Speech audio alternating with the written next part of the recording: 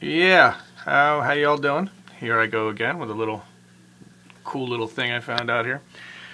This is an LED, as you can see, and it's been lit for a week in here, just running off a little salt water. So you can see we can actually read with it a little. If you get close here, you can see it. That's a caulk tube. Pretty cool. And I'm going to show you what I did to make this happen. So let's get out of this dark area. I just wanted to show you how it looked, and now let's see what it's in. As you can see, it's just a little thing of salt water, a little jewel thief. And let's bring it on over here. And let me show you how we made it. Okay, just so you can see inside, it's just a little salt water. And there's our little battery. You can see at the bottom it's starting to break down a little bit. Get real close here, you can see these salt crystals forming on it, which is pretty neat. And up top it's just a basic jewel thief that I made right here. And basically this is all that it is. Okay, what we have here is some pencil lead wrapped in some paper towel, and then wrapped with some aluminum foil and just a twister tie, just to keep it awesome. Now what I did to get these pencil leads out, so you can see it real close, it doesn't, some are short, some are longer than the others, it really doesn't matter. I had all of these together at one time, and this thing lit up for a while, and then I broke it down to see after like 3 weeks, and the aluminum foil I noticed was the only thing that actually was breaking down on this. Like the graphite itself was in pretty good shape, and as you can see it is nothing more than just pencil lead, graphite, whatever. And how I got it was I took an old can from bean can or something like that, and I took a whole bunch of lint that I had left over from the dryer, and I put it inside this can, and yeah, and we burned some pencils. And I just snapped off the tips of them so they were nice and clean and real nice, and that's what we used. So what we'll do here, as you can see, this one's dry, completely perfect.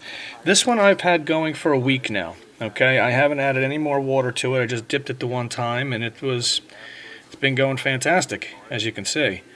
I really haven't noticed a difference in the brightness too much. It's staying pretty stable. So definitely has it's been building up a heck of a lot of salt on the outside, which is pretty neat. And the aluminum foil itself becomes extremely brittle after like a couple weeks. You know, it's like you have aluminum foil on a grill after cooking, it gets real thin like that. So let me just show you real quick what I'm talking about. I'll just break this one open, that's why I have it here. And you can see exactly what we did.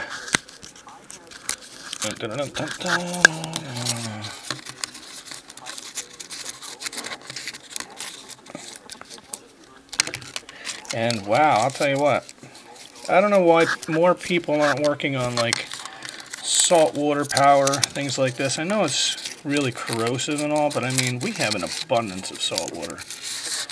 You know, why the heck can't we make something that runs just directly off of salt water, you know? No emissions, yada yada yada. Anyway, I'll stop preaching. So as you can see, we just have an aluminum foil sheet, paper towel, unrolled, and pretty good, and a couple pencil leads. Now you take all that, you just roll it right back up again, pretty tight. You don't want to be too tight, because you do want the paper towel to absorb that salt water. You know, and if you I've noticed if you do them too tight, it doesn't absorb as much as it would if it was loose. Now let's come over here.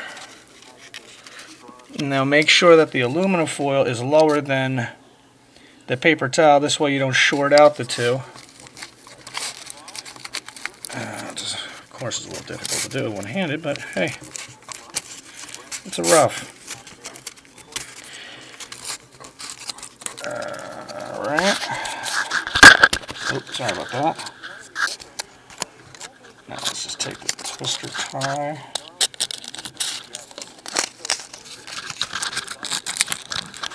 Well, as I said, it's going to be rough. Bear with me here. Okay, well, it's rough. It's ugly. It's not as pretty as it was. But here we go. We're going to dump her. As you can see, there's nothing else in here, just salt water. And you take, boom, just dump it in there for a couple seconds.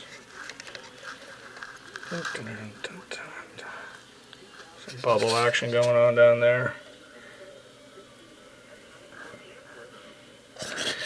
Alright, I think that's enough.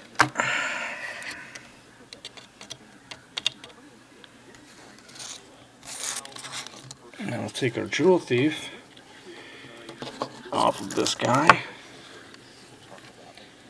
Bring her over here.